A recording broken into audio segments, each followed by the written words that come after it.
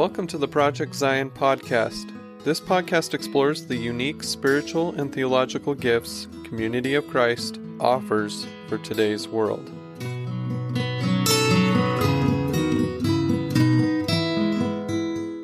Welcome to Project Zion podcast. This is Cuppa Joe, where we explore restoration history, and I'm your host, Karin Peter. Today's episode is a collaboration with Community of Christ Historic Sites Foundation as we interview the presenters from their 2020 Historic Sites Summer Lecture Series. And these lectures can be found at historicsitesfoundation.org, and we'll give you that again at the end of our podcast. Our guest today is Barb Walden. Barb is the Executive Director of the Community of Christ Historic Sites Foundation. She has all kinds of history credentials, so let's go through some of them. She's got a Master of Arts in Museum Studies. She is part of the Community of Christ Church History team. She's an author. She's a past president of the John Whitmer Historical Association and has served on the Mormon History Association Board of Directors and on the editorial board for the Journal of Mormon History and John Whitmer Journal. So we have thoroughly established your history credentials and, as they say, your Mormon history cred. So let's talk a little bit about your lecture in the Historic Site Summer Series. It is titled The Life and Legacy of Marietta Hodges Walker. So first off, who was Marietta Walker? Well, first, thank you, Karin, for giving me the opportunity to sit with you on this fine afternoon. It's always a joy to cross paths with you and to have the opportunity to talk about the infamous Marietta Walker. How can anyone pass up that opportunity? So who was Marietta Walker, you ask? Oh, Marietta is famously known in Community of Christ circles for her generous donation of farmland for the establishment of Graceland University. You can't attend Graceland without hearing the name Marietta Walker, but her story is so much more than her gift of Iowa land. She was such a multifaceted person. Her life bobs and weaves throughout the first 100 years of church history. She was a writer, a poet, an entrepreneur, a fundraiser, an inventor, an editor, a mother to 3 daughters, and an all-round resilient woman. President F.M. Smith, who she had a rather rocky relationship with, he once said that no one has done more work for the reorganization than Marietta Walker. And I think he might be right.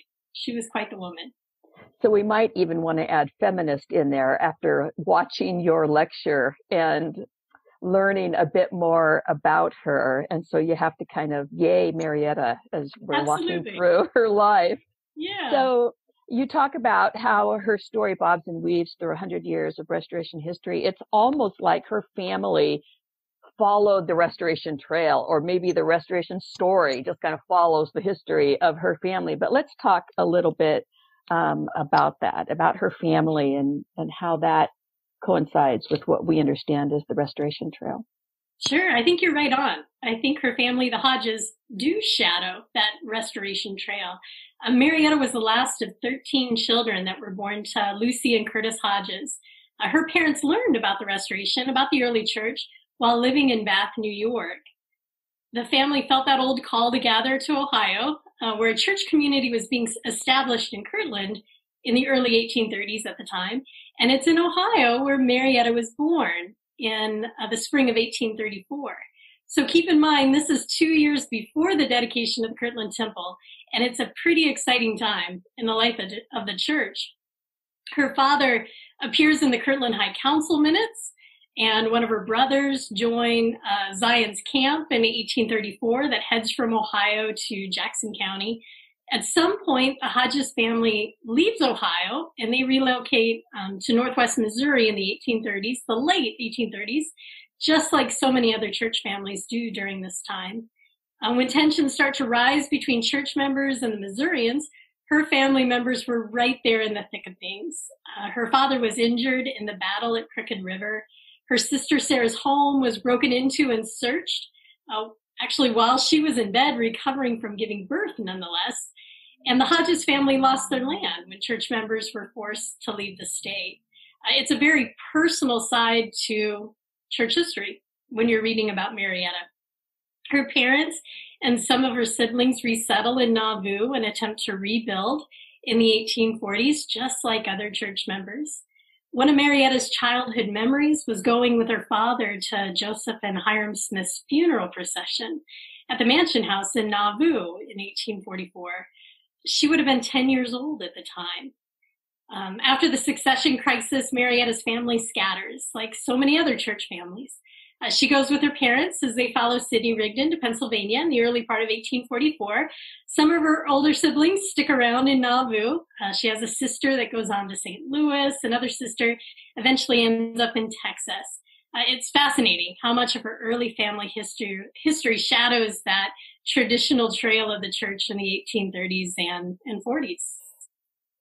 So her family, while we're talking about them, they have had, by the time we go through her life, they had some real difficult times that she really struggled to kind of make sense of Yes. in her own life with her brothers. Do you want to share just briefly about that? Her life was filled with tragedy, not only as a child, but into her adult years, which is part of the reason it makes her so resilient, and you can't help but admire her strength. Well, after she and her parents leave Nauvoo in 1845, I mentioned that she has some siblings that stick around Nauvoo. In the summer of 1845, four of her brothers die. It's such a fascinating and painful period in the Hodges family story. You could easily do a 3-hour podcast on it alone. Her sisters Emmeline and Eliza Jane, and her brothers Irvin, Amos, William, and Stephen remained behind in Nauvoo. Emmeline and Eliza Jane would have lived together. Emmeline was a young widow. Her husband passed away the year before, and Eliza Jane, I'm sure, was a welcomed roommate at the time. There's a historian named Bill Shepard, fantastic historian. He's a former president of the John Whitmer History Association. He has spent years researching what happens with Marietta's brothers in the summer of 1844. And from what Bill can tell, the four brothers were involved in a gang that traveled up and down the Mississippi River. At times, they were referred to as the Gadiant robbers, referencing the Book of Mormon, of course. And at other times, they were called the banditti of the prairie. Bill suspects their less than moral behavior, their life of crime, could be traced back to the horrors they experienced in Missouri, and they may have what we would call PTSD from that period.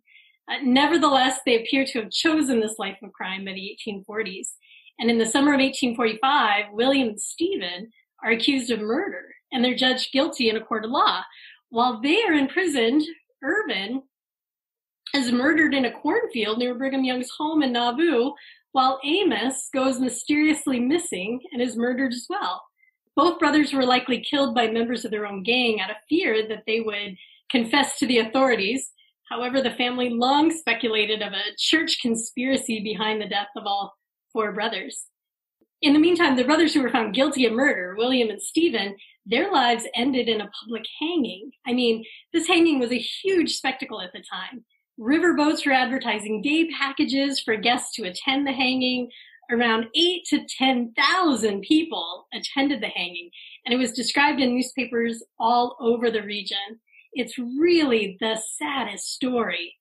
Marietta's sister, Emmeline, who would have been 17 or 18 at the time, witnesses the hanging and was responsible for bringing her brother's bodies back to Nauvoo.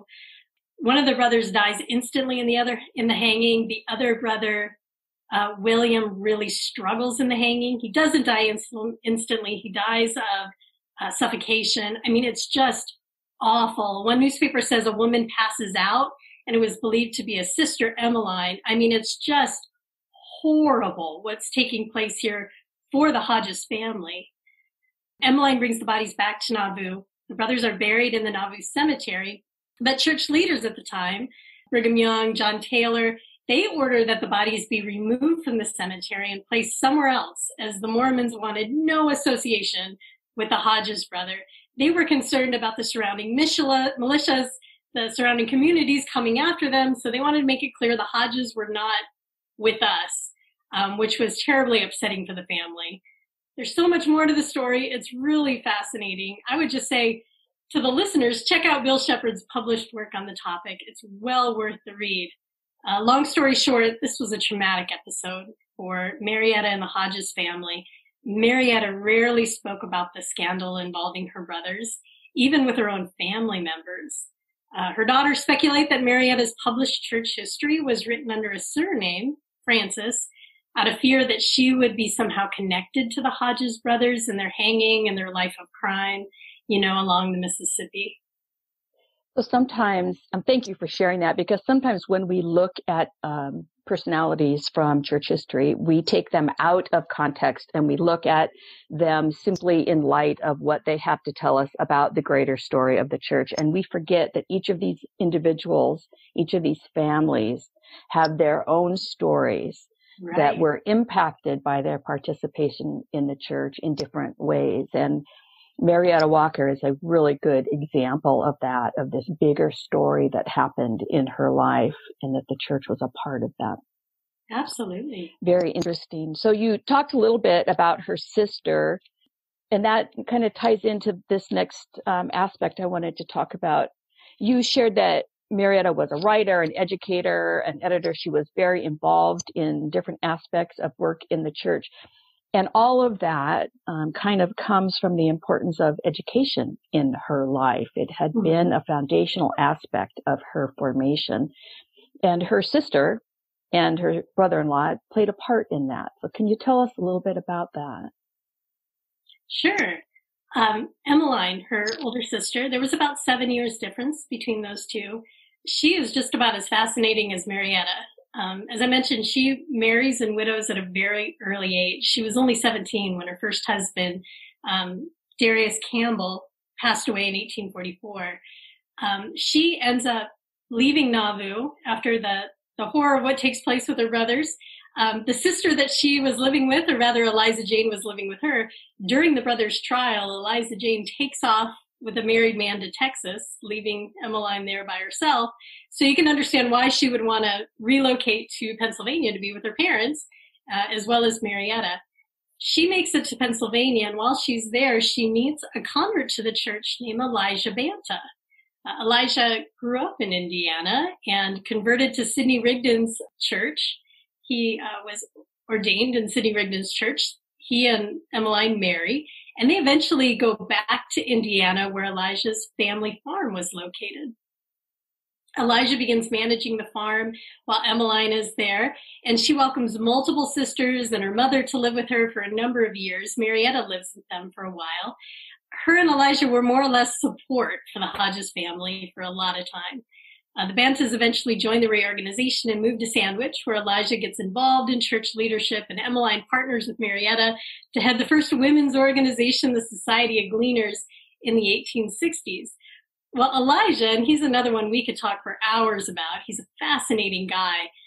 When he was growing up, living on a farm in Indiana, he desperately wanted to pursue an education in law, but his father wouldn't financially support him at all.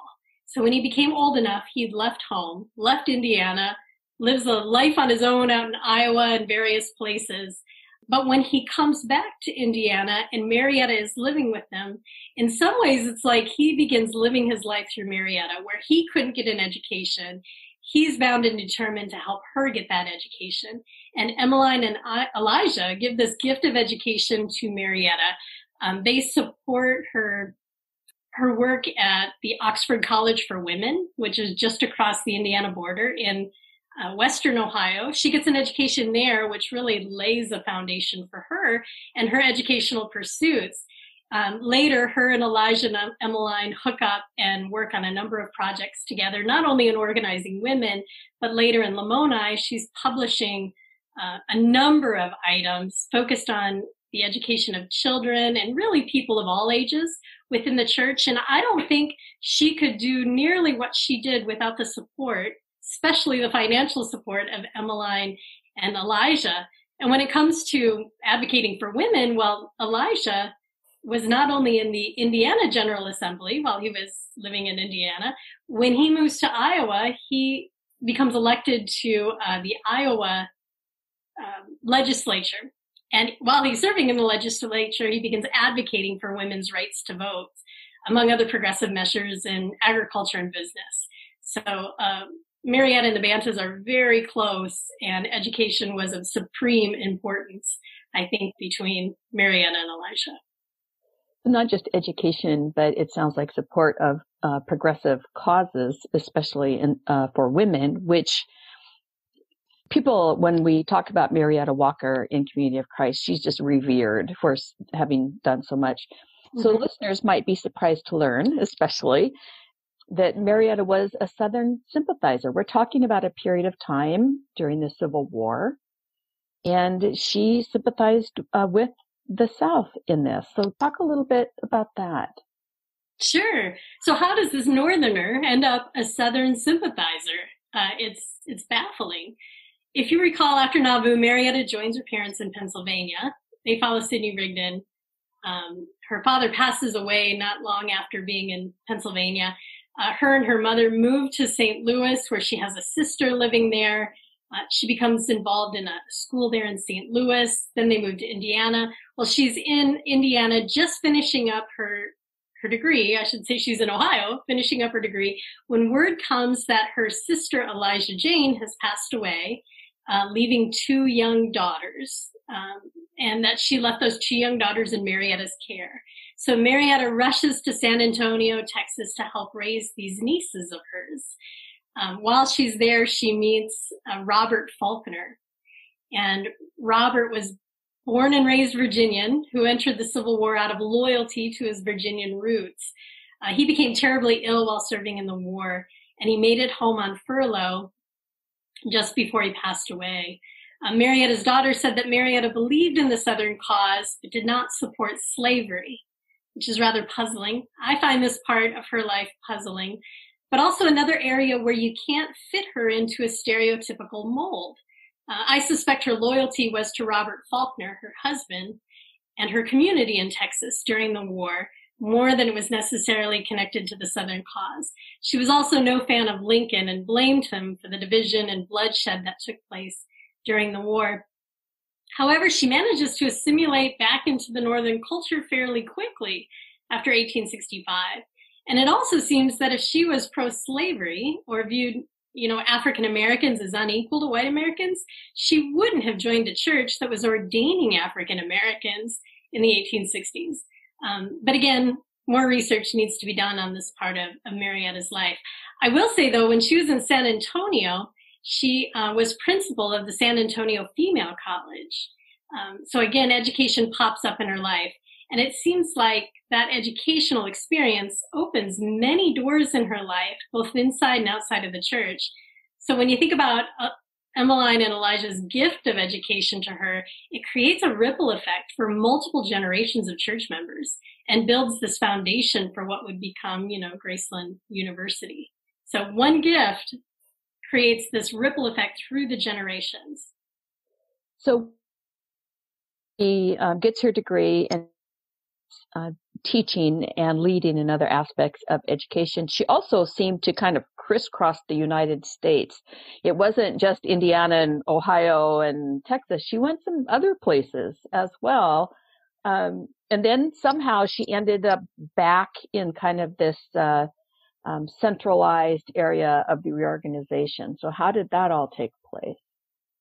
Yeah, she's all over the place. You described it. By 1865, a few of her family members joined the reorganization, and they moved to Sandwich, Illinois, which is right next door to Plano, where our church headquarters is in 1866. So by this time, Marietta is widowed. She's a single mother raising her daughter, Lucy, who was around about 3 years old at the time. And she opts to join her family in Sandwich in the spring of 1865. Roy Cheville says she rushed to Illinois to talk to her family, talk to them out of joining the reorganization, kind of to stop them. What are you doing? There could be some truth to that, but I think she also longed to be with family, especially as a single mother. She was also learning that her own mother wasn't doing well, had ill health, and I think she wanted to be back with her family, especially as her mother was looking towards the end of her life. Well, I think Cheville's statement about her rushing back to keep her family from joining is given credence by the statement that she gave about joining the reorganization. Can you share that with our listeners? Yeah, I'll never forget when I ran across that statement. My immediate thought was, what a woman. I mean, what a woman. So just a bit of historical context. She moves to Sandwich, Illinois, and moves in with the Banta family, which happens to be a home that is bustling with reorganization leaders throughout the week.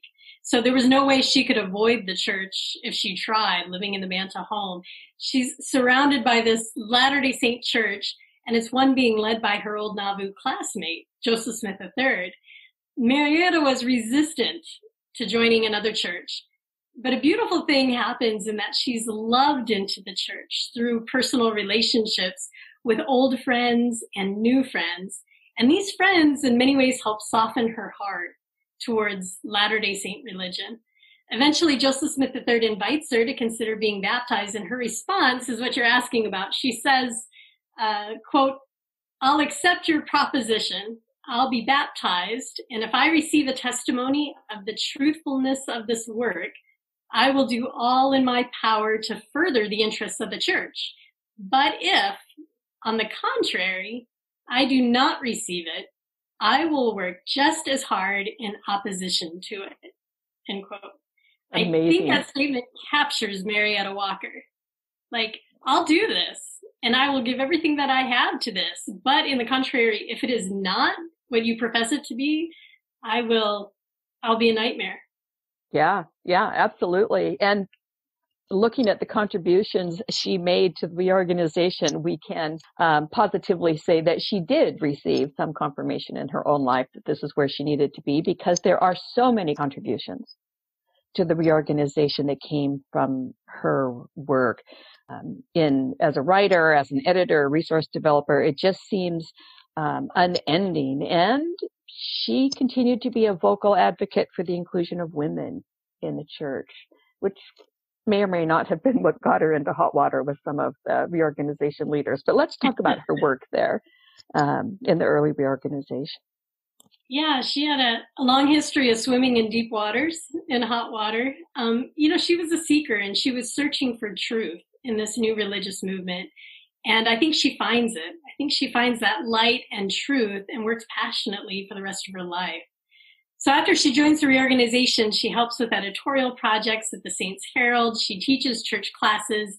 She organizes the first women's group called the Society of Gleaners, I think, and takes a pretty active role in the reorganization. She even organizes a group of women who make a pretty good scene at the 1868 conference, arguing for the right to vote on church issues. She felt that the women's involvement in the church was just as important as the men's. Why can't they contribute to the discussions happening at these general conferences? She was a voice for single women, especially single mothers, and I think this was important at this period. In her personal life, she eventually marries and moves to Nevada for a short period of time before relocating again to Lamoni. And by the 1880s, after her three daughters are grown and living on their own, she has a resurgence of passion and energy for the church. She serves as a women's voice, as an editor. She helps produce a number of educational resources for people of all ages. She's the author of the Mother's Home column, which is a regular column in the Saints Herald for decades that offers advice on a variety of issues, along with advocating on a variety of women's issues. Although the audience was meant to be women, I understand it was a fairly popular column for the men as well. She uses her platform to raise money for missionaries and their families. She raises money for the Evanelia, a boat used in French Polynesia. Roy Chevelle has this great quote about Marietta. He says, "She made things happen." And we definitely see this throughout her life, but especially in her senior years, and so often when it comes to advocating for women. I actually have a column from her from the Autumn Leaves. Maybe it was the other one that she wrote for women. And I've saved it. I use it periodically when I share with people. It tells women how to host the missionary elders when they come to your town.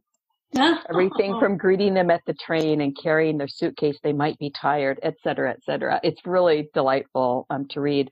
But it really shows that she took hospitality seriously. She considered that part of ministry. Yeah, one of my favorite back and forths from her come shortly after she joined the church in the 1860s.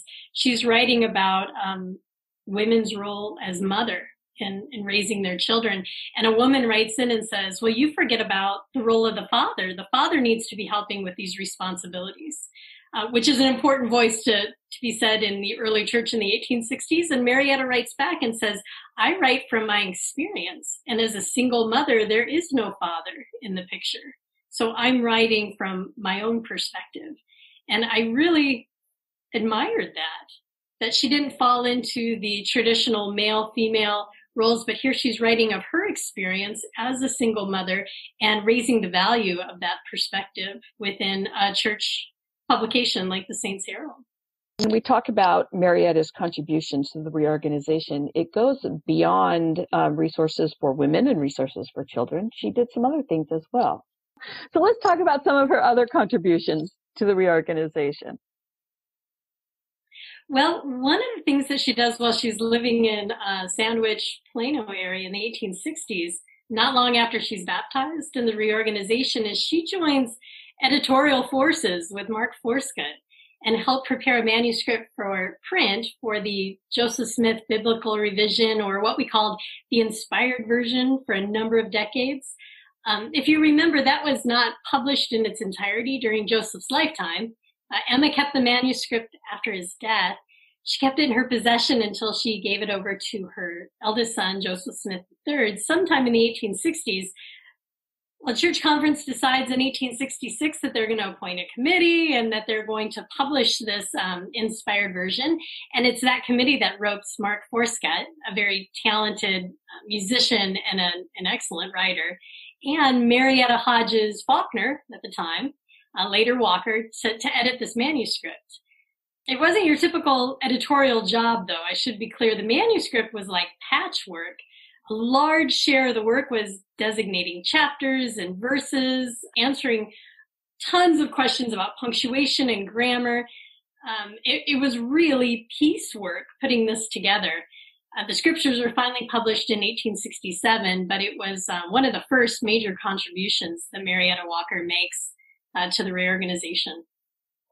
So former church historian Richard Howard wrote the book Restoration Scripture, and it gives this detailed account of how the inspired version came to be and Marietta Walker's participation in that. So I would point our listeners to that. If you find a local Community of Christ congregation and wander into what we would call their pastor study, you will find an old copy of that text. You can almost guarantee in most congregations. So true. So there was this period of time in Marietta's life after she joined the reorganization, but before she found herself back in Lamoni, Iowa, where she, according to your words, met her match with an individual named Samuel Walker. So tell us a little bit about Samuel. So Samuel, her second husband, is just about as fascinating as Marietta is. He's born in Ohio as well. He traveled the country as an adult, pursuing all sorts of different occupations. He was a farmer in Iowa, a miner out west, a rancher in Nevada. He worked in a carriage shop in New York. He was a teacher in Ohio. You name it, he seems to have done it. And like Marietta, he pursues an education as a young adult that led him to these endless pursuits and life and travel experiences. He was a poet, and he authored a number of books.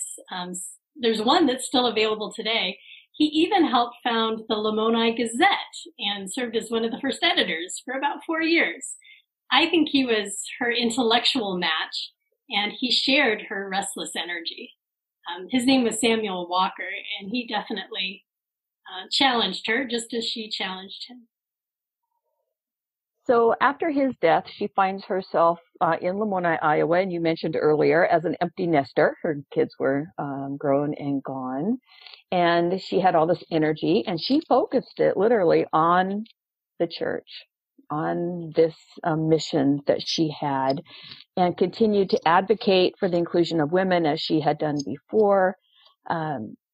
She even took matters into her own hands to fundraise for resources, social service programs, missionary work, all kinds of things. So tell us about the many causes that she supported in the church. Sure. She's unstoppable in her senior years, or she appears to be. As I mentioned earlier, once the children are on their own, she sells the dairy farm in Lamoni, and it's like a fire is lit, and she's this force for the next 3 to 4 decades. Her husband dies in 1889, the same year that Elijah Banta dies, which I imagine was a very rough year for her and her family. Her years there in Lamoni were spent serving as an editor of Zion's Hope, which was a children's resource that was begun in Plano. She starts a magazine called Autumn Leaves, which is a resource for young adults. She serves as an editor for the Autumn Leaves for 17 years. She works to create the Zion's Religio Literary Society for Youth in 1893. She helps publish stepping stones for junior age kids, along with a number of books for church members of all ages, including a book on church history, which I think is called With the Church in an Early Day. So as editor of Autumn Leaves, she corresponds with women all over the church, encouraging them to send in articles. She convinces a woman living in Palestine to author a regular column called Leaves from Palestine, where she shares news from the Holy Land around the turn of the century. When you talk about fundraising, she raised funds for the children's home in Lamoni, a place for the orphans of the community. She raises awareness for a home for the elderly in the community, maybe because she's one of those elderly members. That would later become the Saints' Home. She convinced women to make donations to the church on their birthday, where it would be, I think, 1 penny for every year of their life. She created a Christmas offering that was for the youth of the church to send money to the bishop. She's raising money for missionaries and their families. She's creative and just unstoppable during this period in her life. And I should mention too, she's not alone. Lamoni seems to be a history of strong women, and she's surrounded by women with shared personalities and shared ambitions. So you have people like Cassie Kelly and Audentia Anderson and others who are right there raising the importance of the children's home and the Saints' Home, who are creating the Mite Society. I mean, when you think about our history, Lamoni history is estrogen inspiring. So Marietta isn't alone in raising women's voices and the importance of assisting in the community, or what we would call abolish poverty and end suffering. If you want to learn more about some of those women, Barb did an episode previously on Project Zion, where we look at some lives of some women who had significant contributions to the reorganization, and you can find that on the Project Zion website. So she's in Lamoni. She's active in so many different things. It's almost like she just didn't take no for an answer in so many different ways. Yes. She always found a creative way to get something done. But one of her really major lasting legacies you talked about as we began, and that was what is now Graceland University. So share a little bit of that story with us. Well, as your listeners can probably tell, Marietta was passionate about education and believed that the youth of the church needed a place where they could receive that education, but also a place where they could share in a forum of open dialogue and discussion. Lamoni was the place to do this, and she generously donated her dairy farm as the site for the school. She's involved in the church conference, the general conference that makes the proposal for the church to sponsor a liberal arts school. Which many of our listeners have either attended or gone to Community of Christ Seminary, which is part of Graceland University, or plan on sending their kids to Graceland University. Right. So we're very grateful for her contribution. You also mentioned something I want to revisit here. Now, she did seem to have a very good relationship with Joseph Smith III, the first president of the reorganization. Not so much with Fred M. Smith.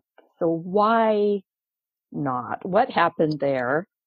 And share a little bit about that. And even in light of that, Fred M. spoke at her memorial service when she died. So let's kind of talk about that relationship a bit. Sure. You know, nowadays you have this boomer, you know, somebody's saying something and immediately a millennial will look at them and say, whatever, boomer.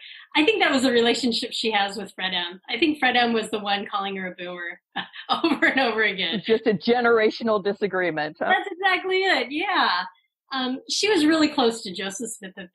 She seemed to serve as like an unofficial counselor at times, and she had Joseph's ear often. Her daughter suspects those two had the opportunity to be more than friends in the late 1860s, but they chose to marry other people. Somebody needs to do some research on that. I find it rather fascinating. Unfortunately, her daughter doesn't say any more. She just kind of plants a seed and then walks away. However, her relationship with the third president of the church, Joseph III's son, Frederick M., was not nearly as intimate or as friendly. Frederick didn't know her as a former classmate like his father did. She was his former teacher, who he said struggled to understand him even as a child. It was a chilly relationship when Frederick took over from his father. He ran things so much different from Joseph III. And I think Frederick was also ready to do away with the old guard, and Marietta was considered one of those old leaders.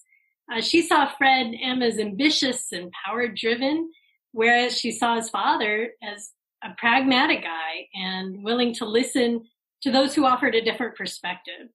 I think the fallout between the two really takes place over supreme directional control. That was what eventually does Marietta in. She spoke poorly of Fred M. to other church leaders, and word spread to Fred M., and he was really hurt by this.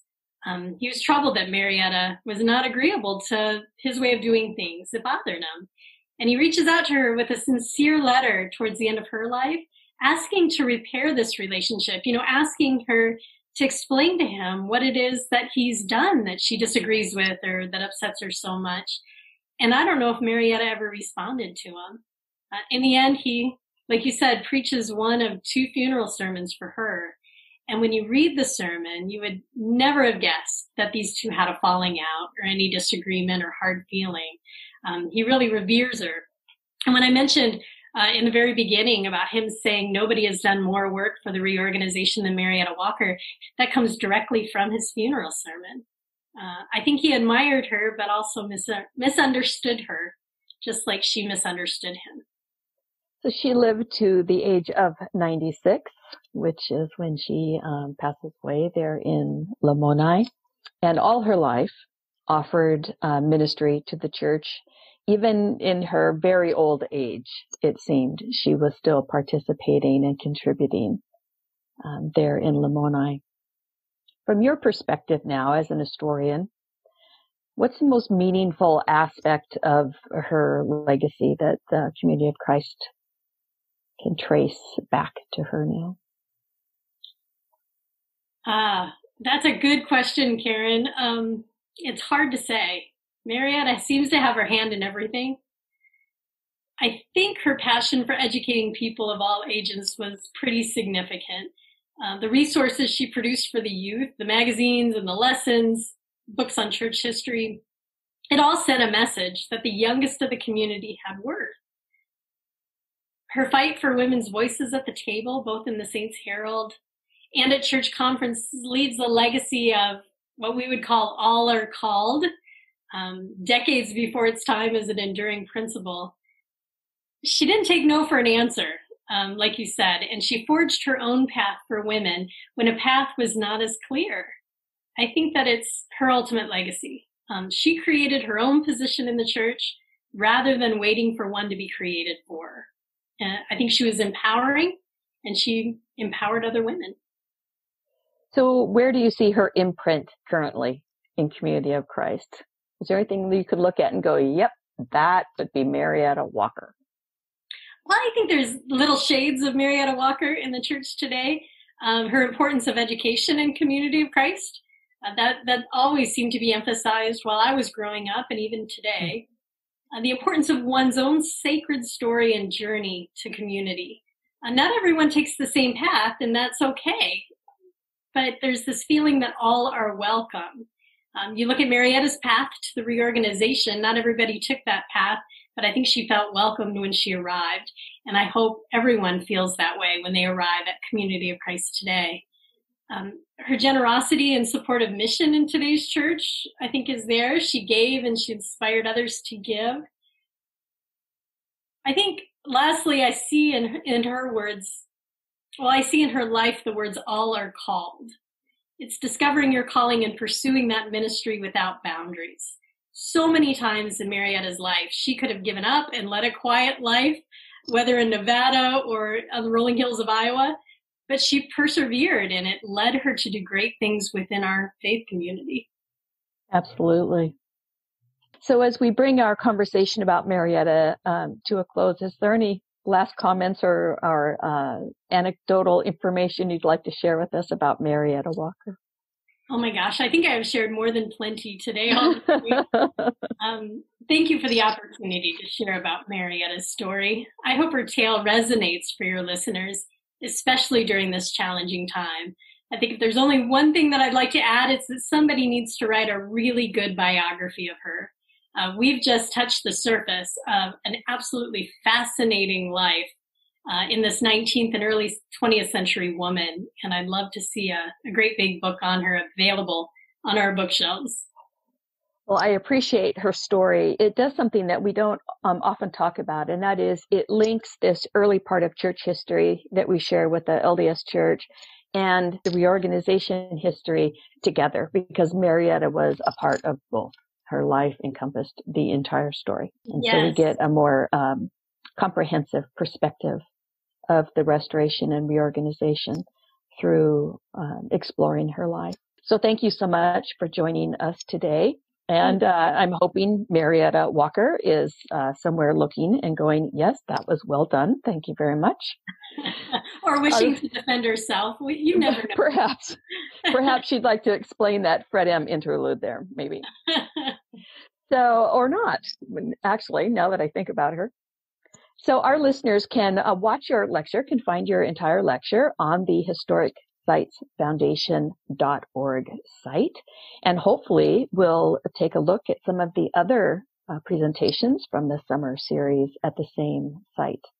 And if you have questions or comments about Marietta Walker or other aspects of this lecture, you can reach Barb at bwalden, BWALDEN, at historicsitesfoundation.org. I think you can find her under the Contact Us place down at the bottom of that website as well. Absolutely.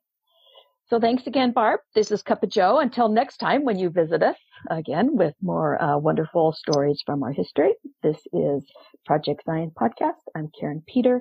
Thanks so much for listening.